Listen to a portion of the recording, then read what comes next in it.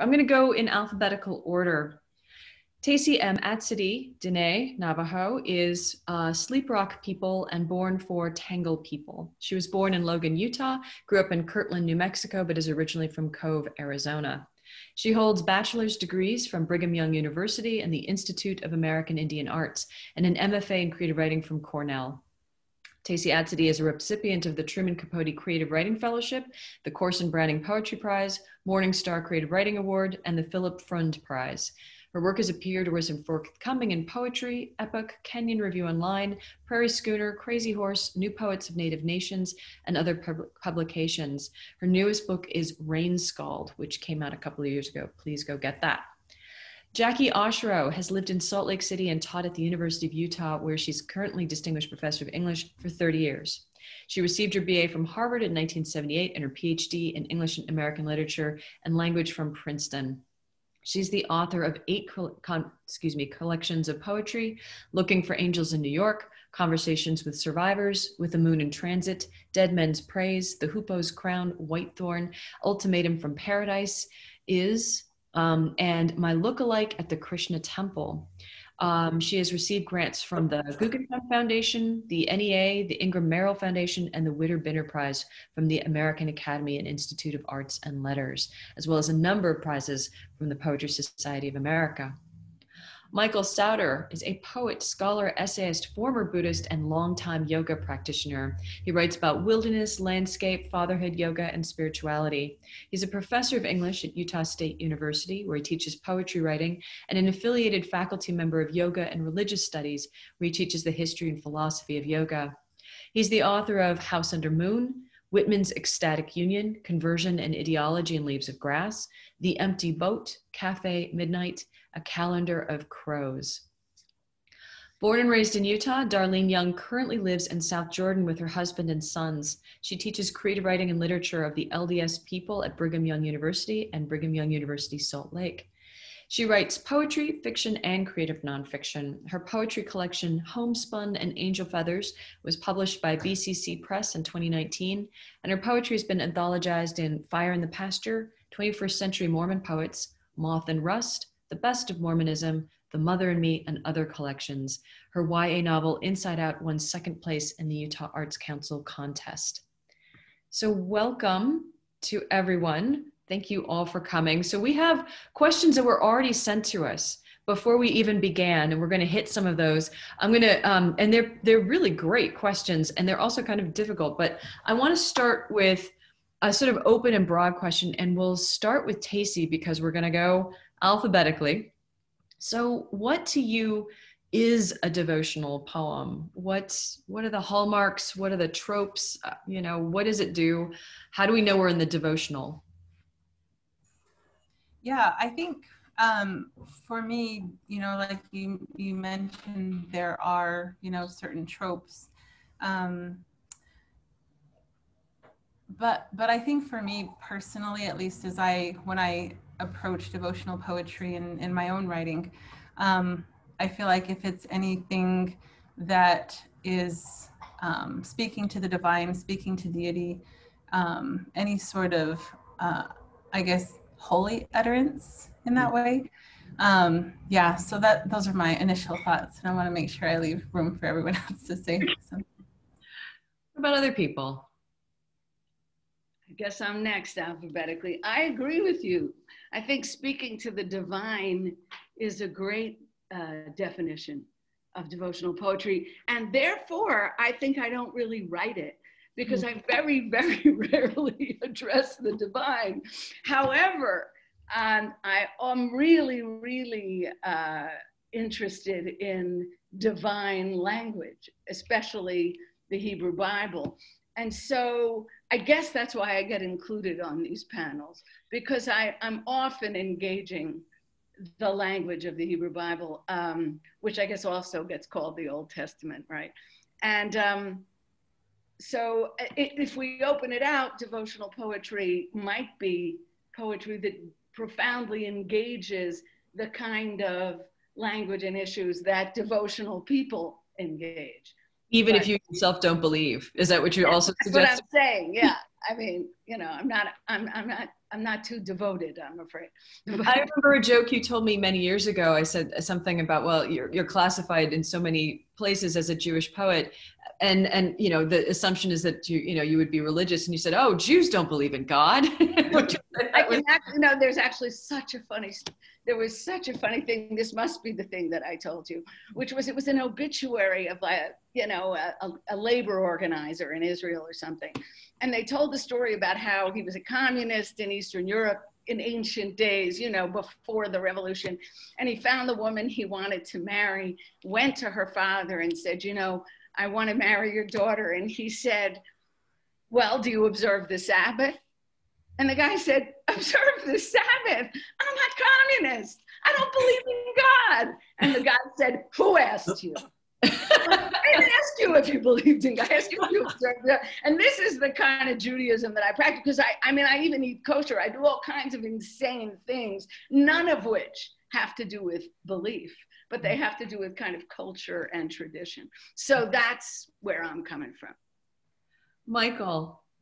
Thank you. And thank you guys. Thank you for having me on the panel. I'm really excited to be here and grateful. So I was thinking about this question beforehand, and, you know, I was thinking that for me, devotional poetry is kind of like what Tacey said, you know, it's poetry that moves us toward kind of a sense of reverence, a sense of awe, maybe even like a sense of stillness.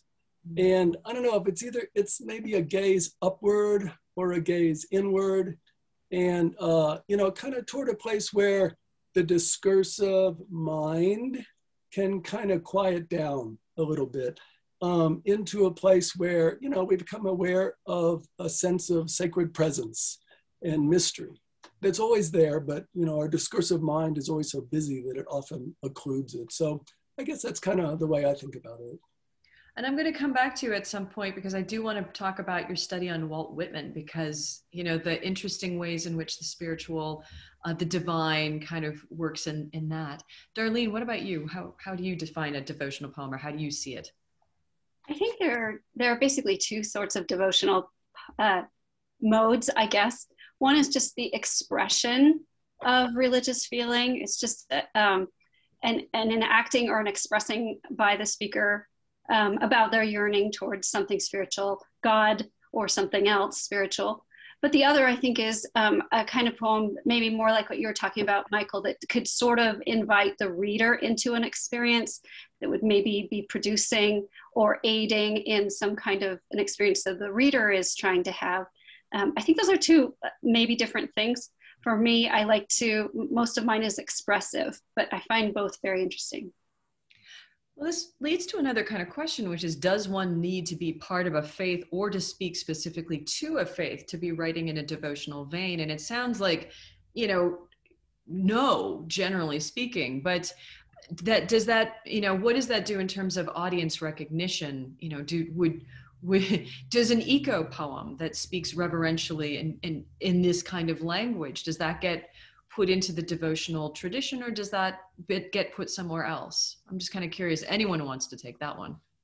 Well, I was thinking about this as well, and, you know, Mary Oliver is a kind of good example of this. You know, I know in her poem A Summer Day, where she says, you know, I don't know exactly what prayer is, but I do know how to pay attention, how to fall into the grass and kneel in the grass. And so I do think there's, you know, it's something about a sense of reverence, even if there's not a specific spiritual or religious tradition.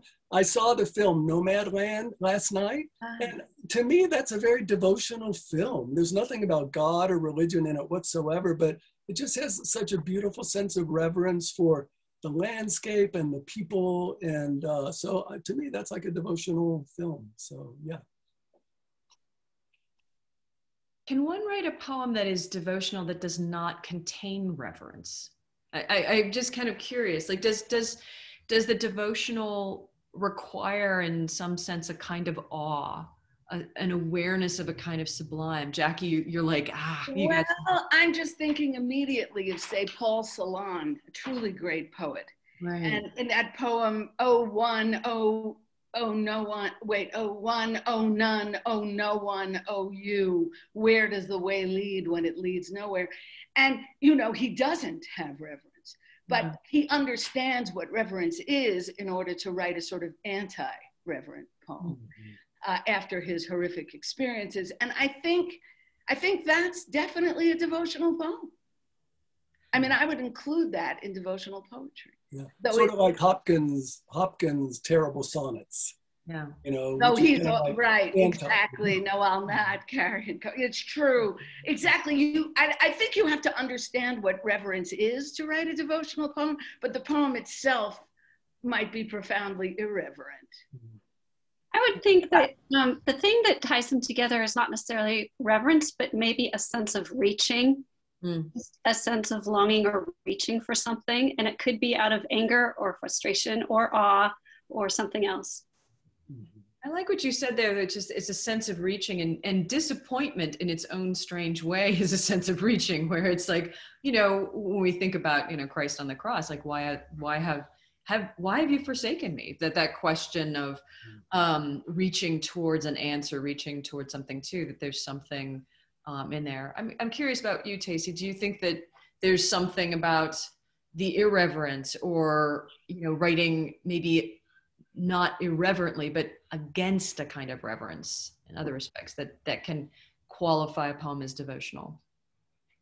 Yeah, I'll just kind of back up what Darlene just said in terms of, you know, when I think about utterance to the divine or to holy people, you know, it doesn't have to have reverence, right? Like, we could be grieving, we could be angry, we could be, you know, confused, frustrated, and all of those, you know, if we're being holy ourselves with a father, you know, expressing the way that we are feeling doesn't necessarily,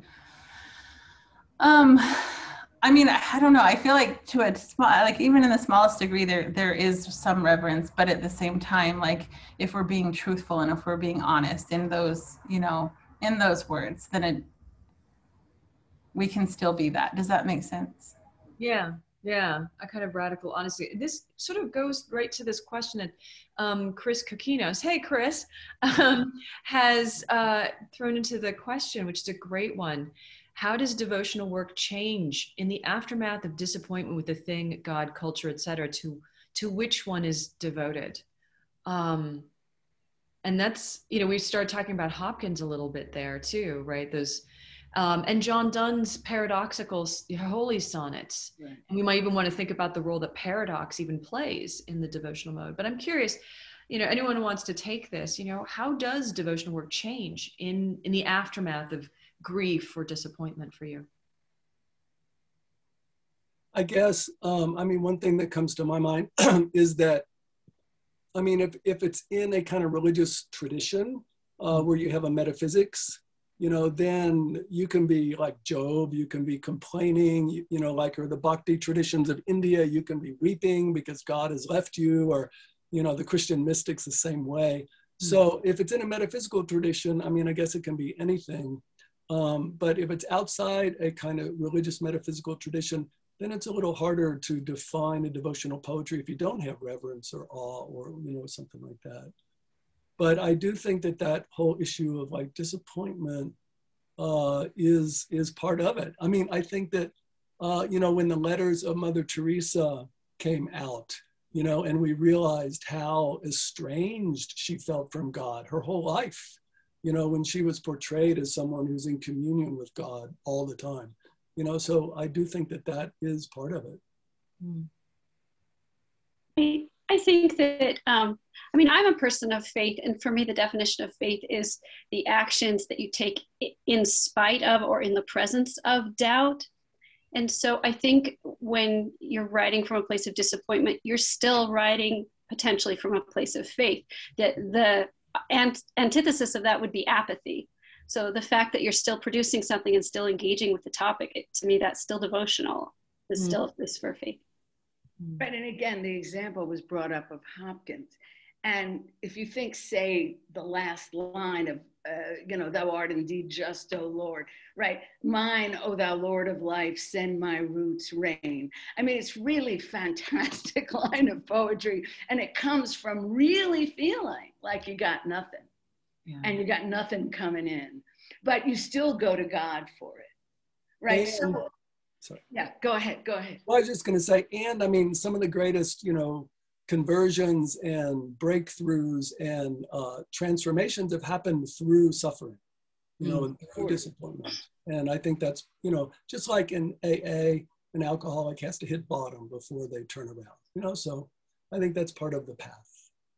But what's interesting is that also this is where we start to separate, going back to the two modes, I think that Darlene was suggesting, to imagine devotional literature is like, if you're like me, a secular humanist on a good day, then, then disappointment isn't going to put me into that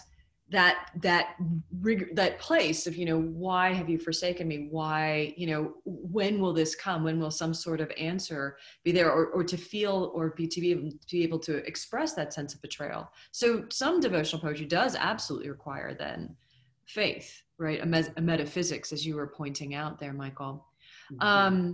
I'm just going to go to the next question because this is a good one too. I just finished a grad poetry workshop with Kim Johnson, and she said that one thing that makes a devotional poem successful is the resistance tying things up neatly, to be willing to leave the difficult questions unanswered, to wander around and question without needing to fix and understand, because life does not have all of the answers. Do you agree or disagree? I'm going to start with you, Tacey. Do you agree or disagree? And if you want to see the question, it's actually in the Q&A too, because it's a long one. Okay, yeah, I'm just taking a look again. Yeah, I think I definitely agree. I think it's nice to feel like, you walk away from an experience, or you walk away from a poem having processed through it all and feel like, okay, well, I've got this, and, God has my back and we're good. But it's not always like that. And I think that process is a big part of it in terms of faith, right? Faith growing and faith building. And that is, it takes a lifetime, and so to wrap things up nicely, I think, I don't know. But at the same time, I keep thinking, well, I've had experiences where my faith has been tried, and I've, processed through certain smaller events. Could I write a poem that just encapsulates that small event and kind of tie it up nicely? Maybe, yeah. But I know that that's not going to be the end, right? Like, I know it's going to continue onward. I also wonder, the question of aesthetics comes into play around this too. Like, are we less likely to admire the poems or respond to the poems that do tie things up too neatly? Like, so for instance, when we're thinking about, I can't come up with a poet off the top of my head, but I'm sure like a Hallmark greeting card sometimes will have, a certain kind of nice bow wrapped around certain things. And maybe some of those would be considered, depending on the context, devotional poems too, but we wouldn't necessarily be responding to them. So how much of the idea of a good poem, a good devotional poem, relies on ambiguity? Oh, well, yeah, Jackie. No, I would just say that that's the whole interest. And I think the reason why religious issues have been the source of so much fabulous poetry. And again, I'll start with the Hebrew Bible, maybe out of ignorance of what preceded it. But, I think because we don't really know what we're talking about, we have to talk about something that we don't know, we suspect. And I do think that, poems work much more by suggestion and suspicion, than anything else. And so tying things up really just isn't poetry's best mode, it seems to me. It's opening up possibility, seeing where you might go, suggesting possible spots to follow, but certainly not saying, here's my answer. And I think it's pretty hard to have an answer in a realm that's so utterly unknowable as as the realm of the divine. So that's why, you know, so I would say, yeah, that's why it works so well in poetry and always has. I'd just like to mention that Benjamin Blackhurst in the chat just shared a quotation from Simone Weil. The mysteries of faith are degraded if they are made into an object of affirmation and negation, when in reality they should be an object of contemplation.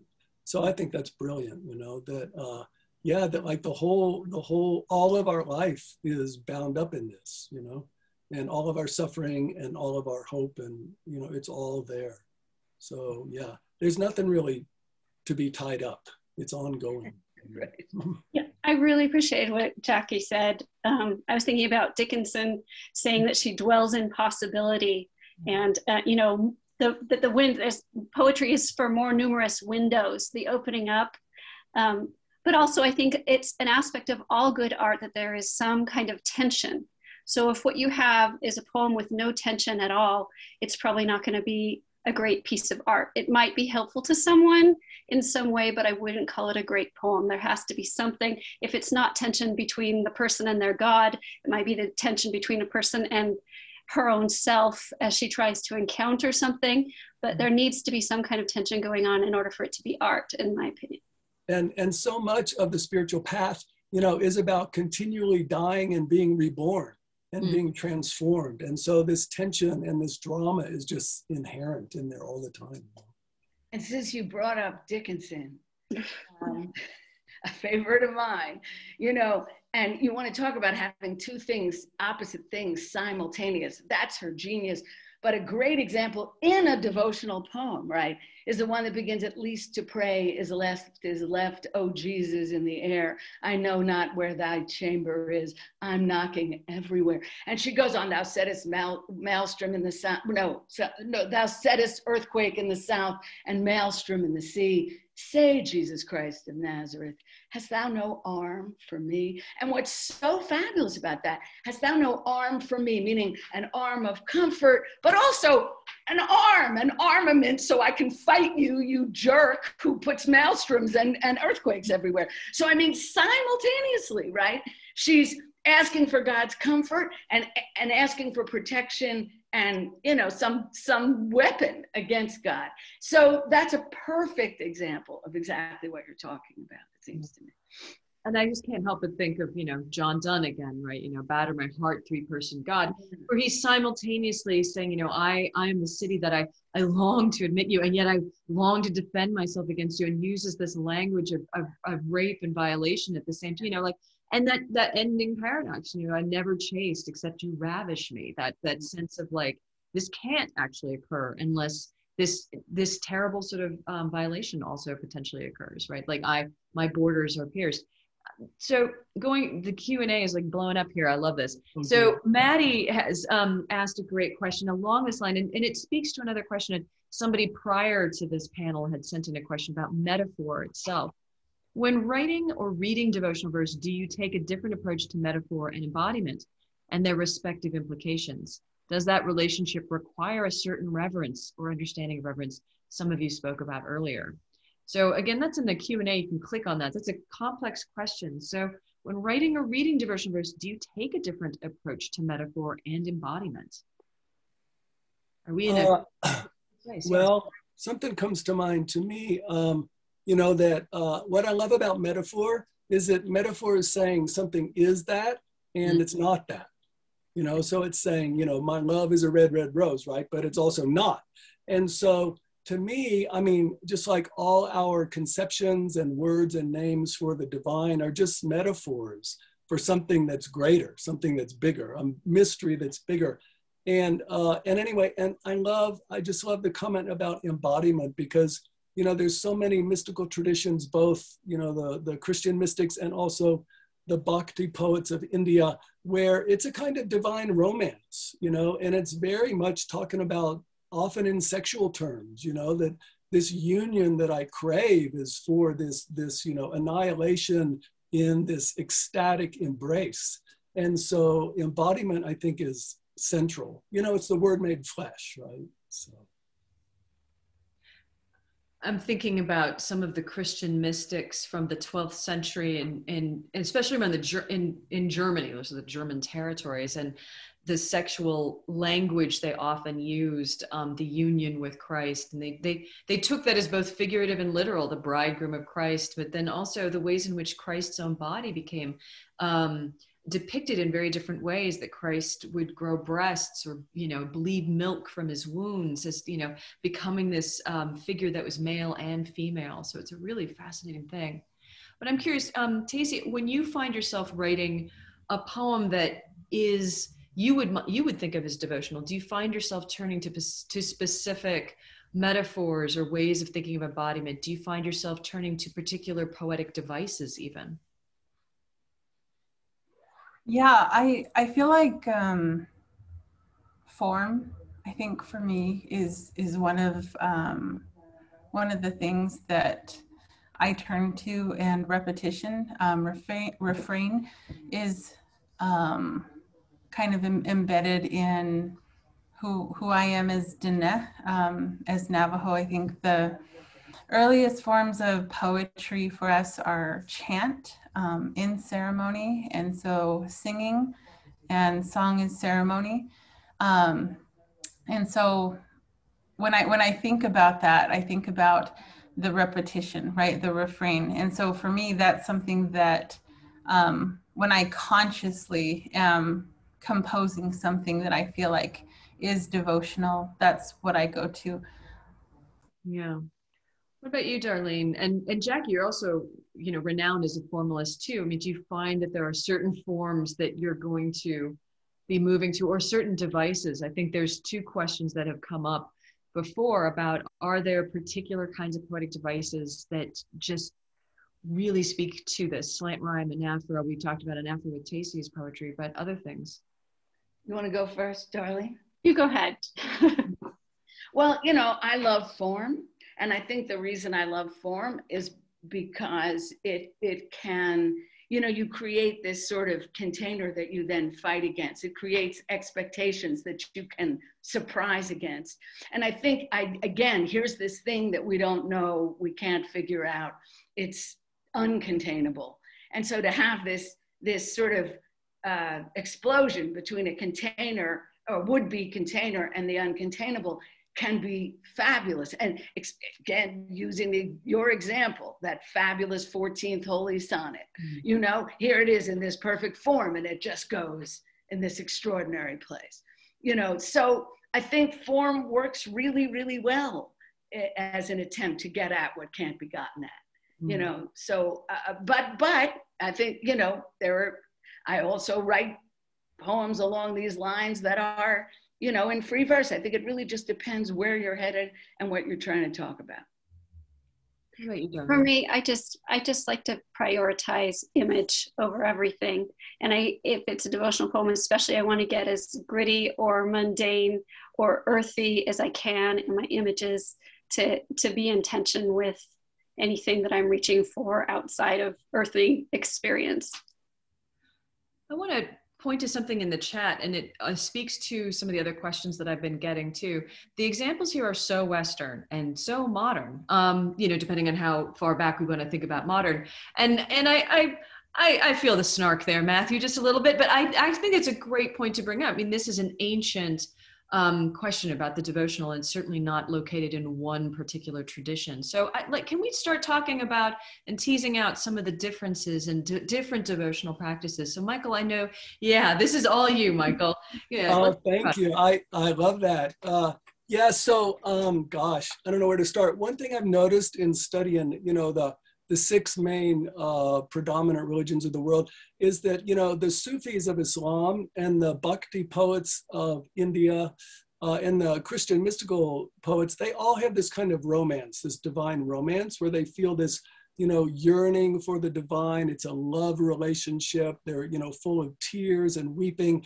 And, this goes back to the Bhakti movement in India, which started around probably the 6th century and really has become the dominant form of spirituality in India.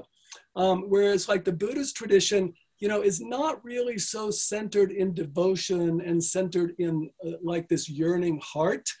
For example, like Kabir, the great 15th century poet from Varanasi, he says, in this poem, he says, it's the longing that does all the work. I just love that. He says, it's the longing that does all the work. And it's like St. Teresa of Avila, she says, tears achieve everything on this path. Tears achieve everything. So, this tremendous longing, I think, is at the heart of much devotional poetry. And yeah, it's an ancient tradition in India. I could go on for hours, but I'll let other people talk too. So yeah. Well, can I ask, can we talk a little bit about the Buddhist tradition? Because of course that fractures out in so many different ways. And I know you are former Buddhist. And which form of Buddhism did you follow, and why did you leave, if you don't mind? Yeah. Well, great question, kind of personal question. So, when I was at 19, I got initiated into a tantric yoga tradition, which is very devotional, very full of bhakti. And then I had a kind of spiritual crisis, which I could, go into sometime. And then I became a Buddhist for about 15 years. I practiced pretty much in the Theravadan tradition, which is very kind of like simple, you meditate, you focus on your breath, and it's very kind of stripped down in that way. But like you're saying, there are different traditions, and the Vajrayana Buddhism, which is, Tibetan Buddhism, the Dalai Lama's Buddhism, that is tantric, and tantric is very devotional. And so there is in the Dalai Lama's tradition, Tibetan Buddhism, Vajrayana, very much a sense of devotion for one's guru or one's lama. There's no sense of a deity in Buddhism, but there is devotion toward one's teacher and one's guru, who one sees as kind of an embodiment of the ultimate, which Buddhism doesn't want to name. Buddhism doesn't want to name what the ultimate reality is, because then it creates like an idol in your head that you worship. So we're not going to give it a name. We're just going to call it emptiness, So there is a kind of a devotional strain in Buddhism, in Tibetan Buddhism, but it's just central in the Indian Hindu Bhakti traditions. And since we're asking personal questions, I would like to, if you don't mind, Tacey, I'd like to ask you a question about being sort of from two very potentially different cultural traditions, and you're a bridge between both of them. And I'm curious about what you see as maybe some similarities and differences between maybe a Navajo spiritual religious practice and a Mormon spiritual religious practice. Where might they have some very interesting things in common, and where do they pull apart in really interesting ways for you? Yeah, so for me, one of the things that I really enjoy about both of who I am, or parts of who I am, is that within Diné culture and also within the Church of Jesus Christ of Latter-day Saints, doctrine is that religion itself is integrated into everything, right? Into every thought, into every word I speak, into everything that I do. And so that's the same with Diné, right? Everything is interconnected. We call it, Lakotas, they call it Mintakio Yasin, right? All of my relations, everything is related. So even when we're speaking about, eco-poetics, and we're talking about Buddhism and Chinese poetry, I think a lot about the land. And I mean, I write a lot about the land, and I feel like it's because it's all interconnected, right?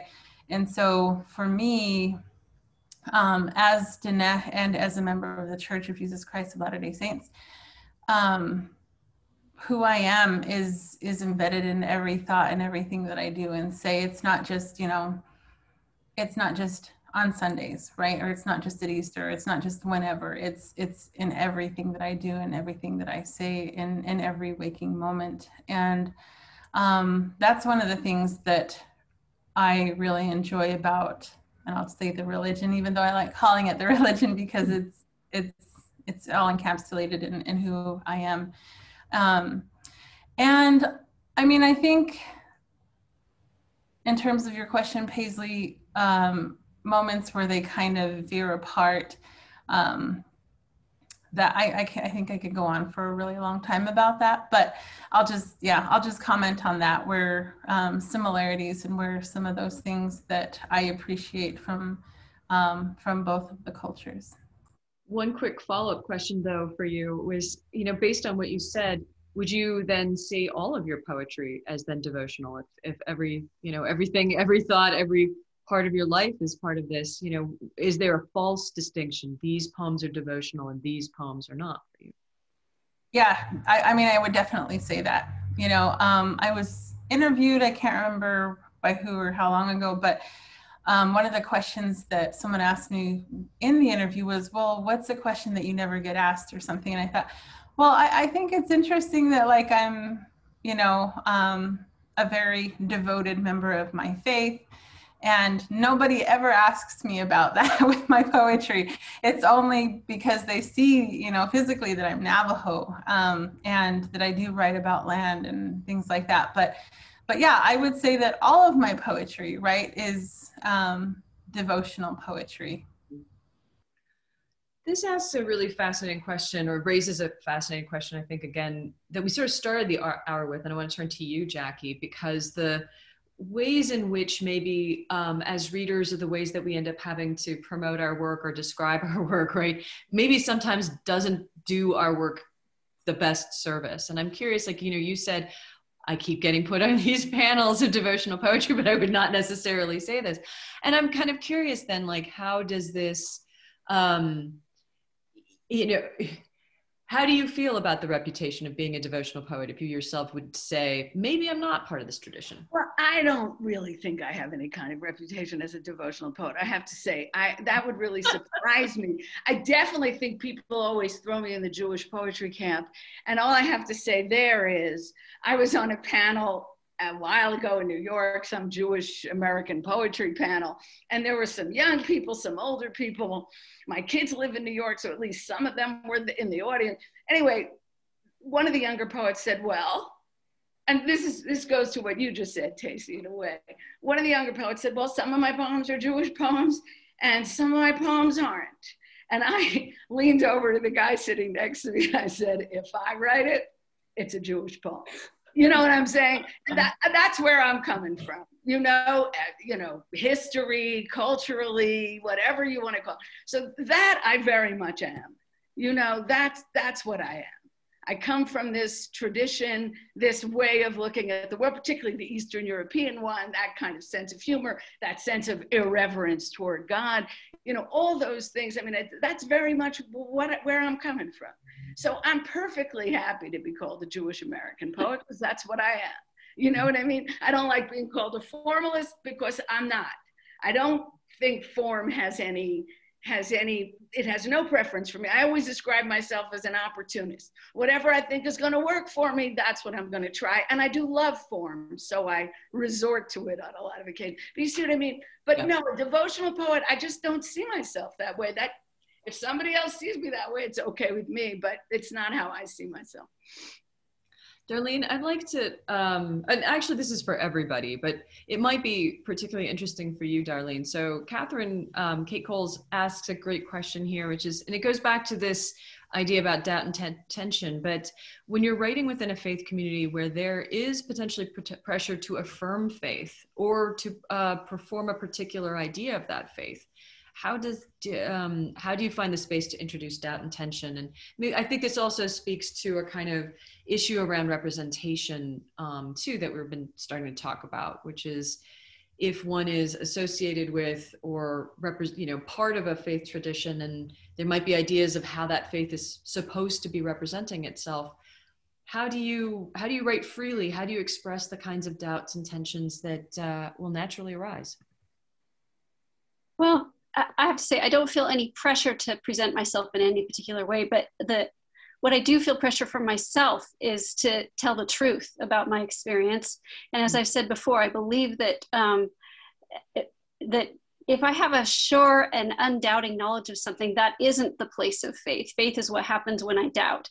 So when I write poems out of a place of doubt, that's just telling the truth about my experience. I don't think that having doubts or questions prevents me from also being a faithful person. I mean, I feel like it's my job just to tell the truth of my experience as I experience it.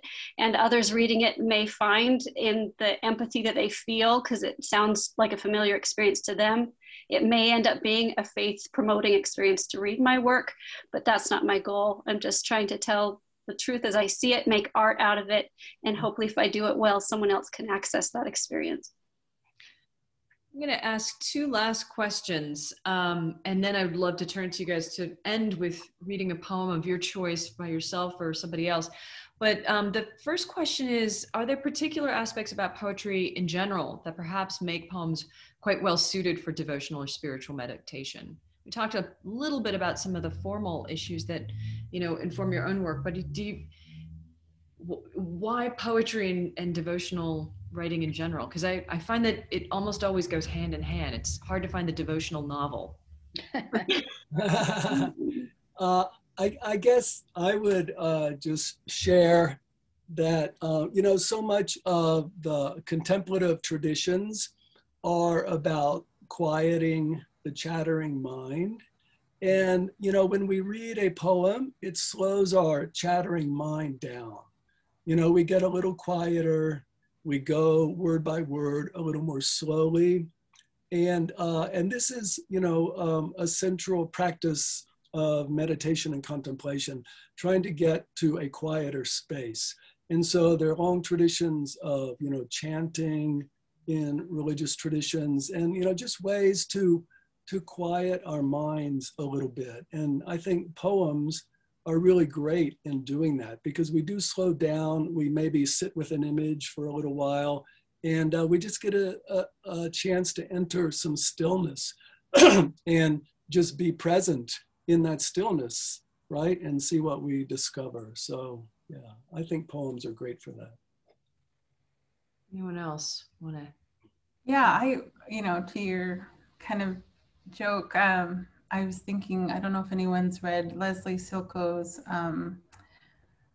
The Turquoise Ledge. It's a memoir.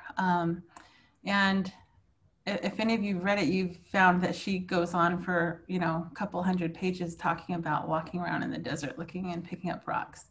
And so, you know, I didn't read any reviews, but I could see how people, you know, it was hard. It was hard for my students to get through when I taught it, but I loved it because for that contemplative, you know, variable in it. And I think that it's difficult to do that with prose, right? Because, you know, like Michael was saying, you have an image and then, you know, as the reader, you can contemplate on it at your, you know, own time. But if you're trying to read prose for that length, I mean, it's very difficult. So yeah, I think that the density of the poem helps a reader kind of, yeah, I don't know. I was just thinking it's a little bit more accessible, or I don't know, maybe just preferred.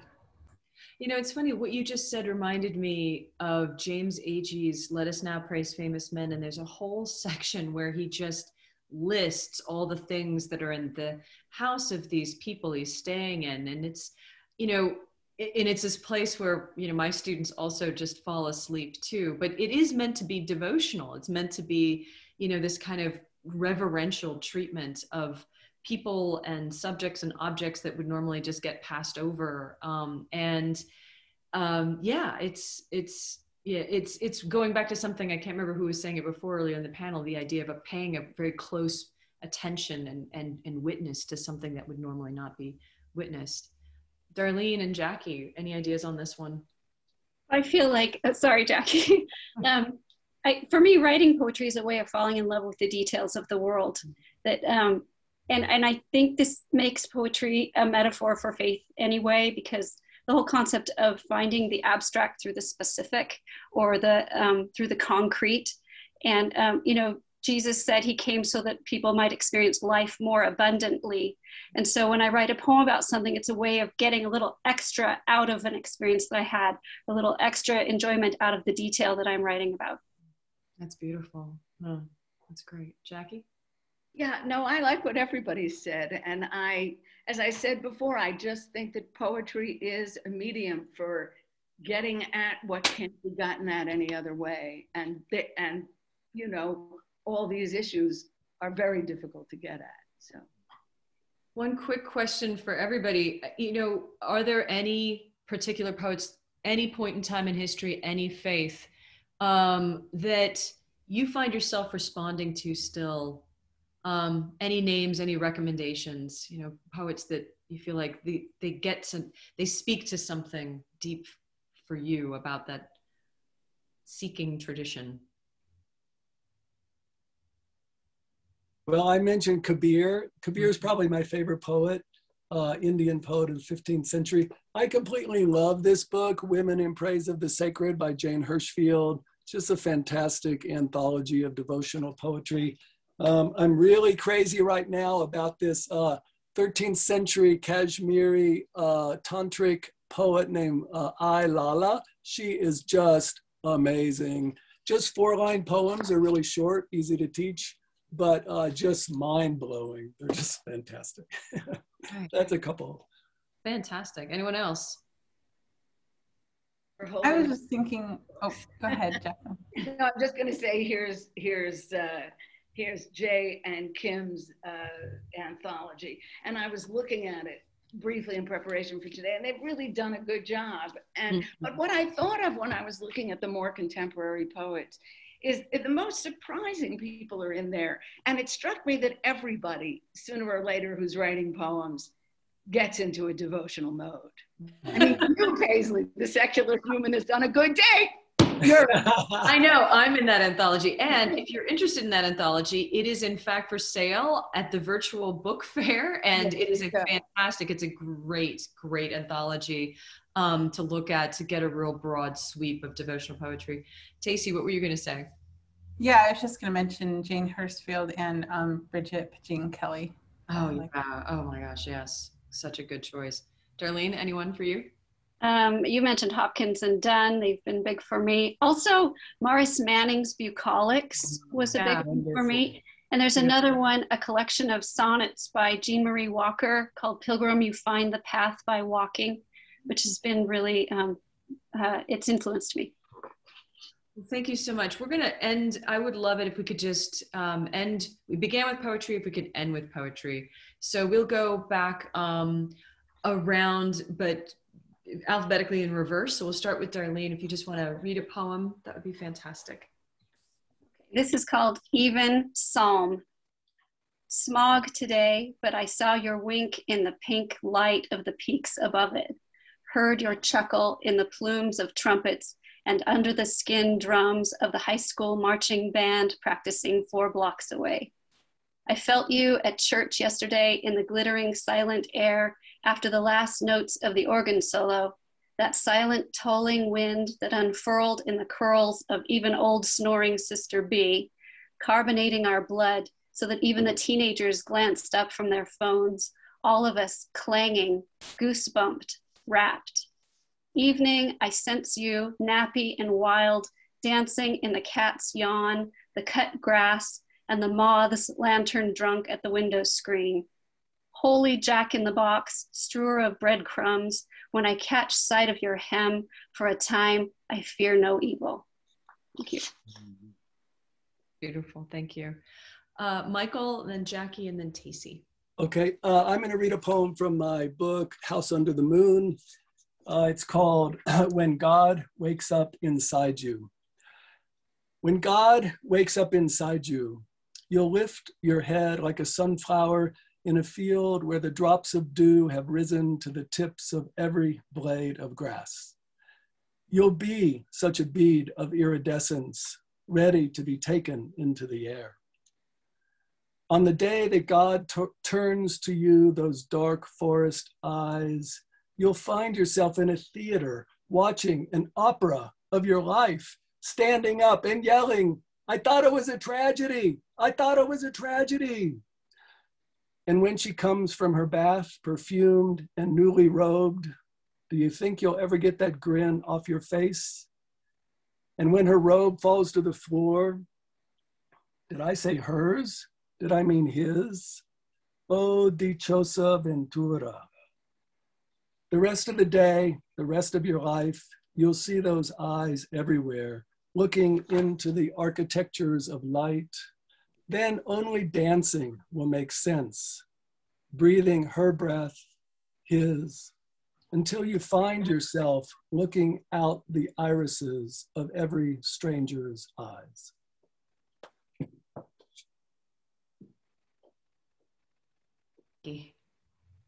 Okay, I'm going to read Egrets in Beersheba, and it refers to this line from Isaiah, "Come now and let us reason together, saith the Lord. Though your sins be as scarlet, they shall be white as snow." And someone really did tell me that she attended a translation conference at which someone talked about an African language, which they didn't have any words for snow and no one knew what it was. And that verse was translated. They didn't have a word but for snow, but they said that purity is egret feathers. So though your sins be scarlet, they shall be white as egret feathers is the way it's translated into that African language. Okay, egrets in Beersheba. What language is it in which egret feathers mean purity, in which, my friend swears it, Isaiah's scarlet sins go white as egret feathers, not as snow? Isaiah could so easily have mentioned egrets. I saw them in Beersheba, crowding out the trees, each slender, graceful torso white as snow. So many, I thought the trees would topple over. Though it was summer, they seemed to have no leaves, just slender, graceful arcs of blameless snow, which made, I have to admit, an absolute racket. But surely it was that ecstatic noise that got me for once to lift my eyes, the very sound Isaiah's voice was after. Though your sins be scarlet, they shall be white as the egrets in these trees. But then he was afraid he divulged his secret. His immaculate source wasn't God at all, but fleet white arrows slashing the heavens, divvying the clouds among the startled trees, snow white feathers flying as they'd go. He crossed out egret and wrote snow.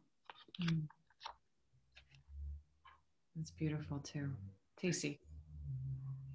Yeah, so I'm going to read a poem also called Evensong. And it's the 3 parts. I'm just going to read the first part, and here we go. Evensong 1. At the throat of this tree, he sees me kneel, steep into leaves and pockets of shale. My voice hollows out veins and roots. I look to you to see you, fallen mouth from the sky, up where lips round off over descant, steep into leaves and pockets of shale, open, rain-beaded blossom, uvular angles, where rocks fall out of themselves, utter, up where lips round off over descant. I want to go back to Ruth, mouth ever so filled to the lips before the fall, word spill, where rocks fall out of themselves, utter a prayer, both limb and leaf bent skyward, the calm before collapse, creek cut at the lips before the fall, a word spill from leaf tongue, Father, from cracks, the calm before collapse, creek cut, in the throat of this tree he sees me kneel, my voice hollows out veins and roots. That was a wonderful reading from all of you. Thank you so much. Thank you, Darlene and Michael and Jackie and Tacey. This was a wonderful panel. Thank you all for coming. This is the last panel of the last day of the Utah Poetry Festival. Again, thank you to the Utah Humanities Council, the Utah Arts and Museums, Academy of American Poets, and the Mellon Foundation for grants. a real special thank you to Kim Johnson and Lisa Bickmore and Jennifer Tong, who also did so much to make the planning of this, the conception of this come together. It's just been a real pleasure working with all of you. And it's a pleasure seeing all of you guys out there, or at least imagining you. Hopefully you will still keep up with the festival by just following us on Facebook and Twitter to find out the next poem videos that appear. Celebrate Utah poets and poetry.